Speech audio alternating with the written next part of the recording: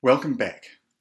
Last time we used a pictorial derivation to obtain the equilibrium equations of force and moment for a continuum. Today we'll do a more mathematical derivation. Let's start by considering a body B and in it an arbitrary region R with surface S, and acting on the surface attractions T superscript N, and acting on the volume of the region body force vector B per unit mass. For B in equilibrium, we assume that any arbitrary region R of that body must also be in equilibrium. So that means that the sum of the forces acting, which would equal the surface forces plus the body forces, must be equal to 0.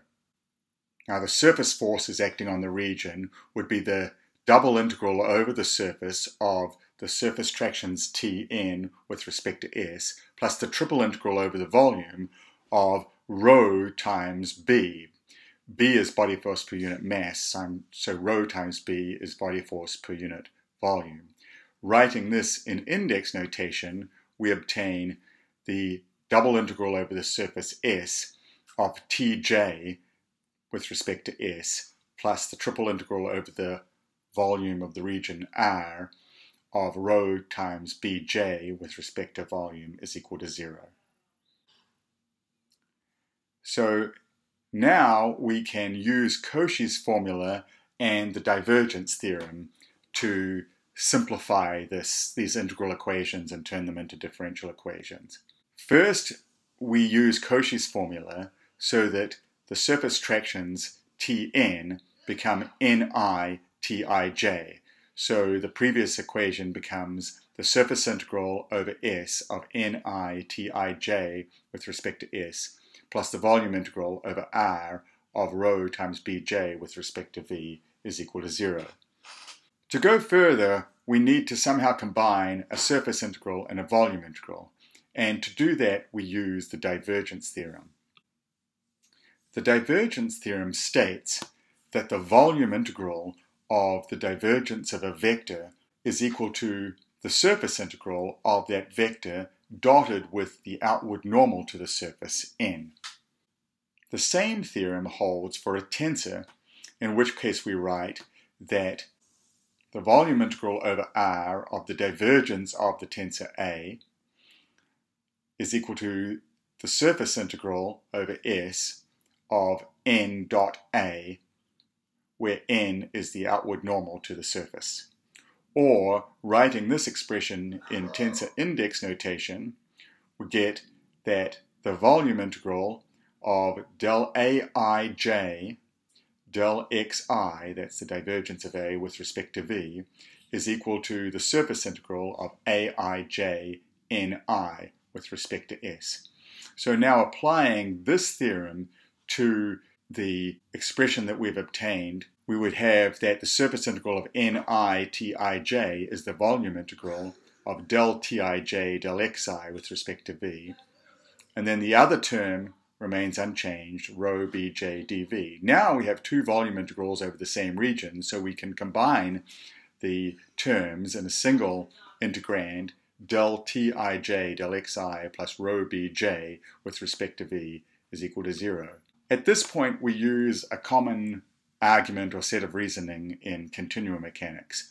Because the region R is completely arbitrary and could be arbitrarily small, the integrand, what's inside the integral, must itself be identically 0. And therefore, we can ignore the integral and just say that the differential equation inside the integral is 0. And so we get that del Tij del xi plus rho Bj is equal to 0, or the divergence of the stress plus rho times the body force is equal to 0. So these are the equilibrium equations of a continuum. Now we can do the same thing for the equilibrium of moments taken about the origin O. So again we have a body B and within it a closed region R with surface S. surface tractions Tn acting on the surface, body forces B per unit mass acting on the volume, and an origin of our coordinate frame O. Moment equilibrium requires that the resultant couple about O of the forces acting on R is 0.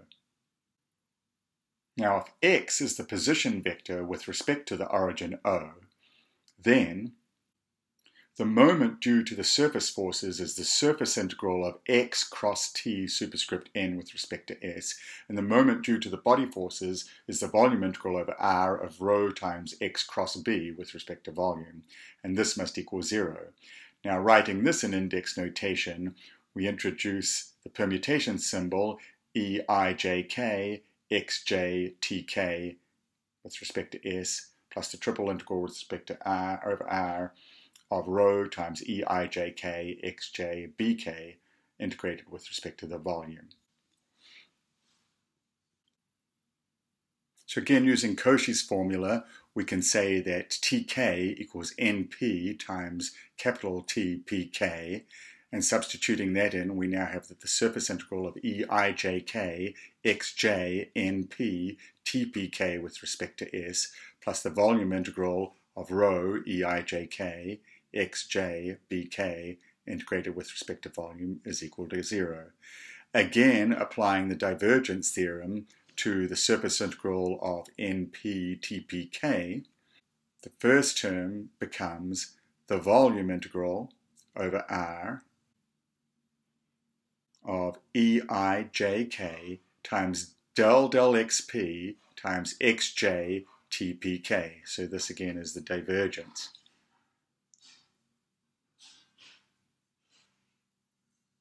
And the second term is the same, rho xj bk integrated with respect to volume. And then, just as before, we argue that since the region R is arbitrary and could be arbitrarily small, that the integrand, what's inside the integral, must itself be 0, which leads us to eijk times del xp of xj times tpk plus rho times xj times bk is equal to 0. Now, if we expand this derivative here,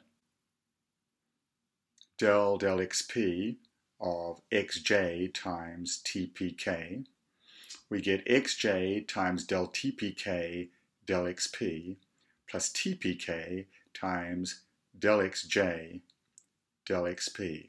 Well, del xj del xp is either 1 or 0, so it's delta jp, which means we get xj times del tpk del xp plus tpk times delta jp, which is tjk.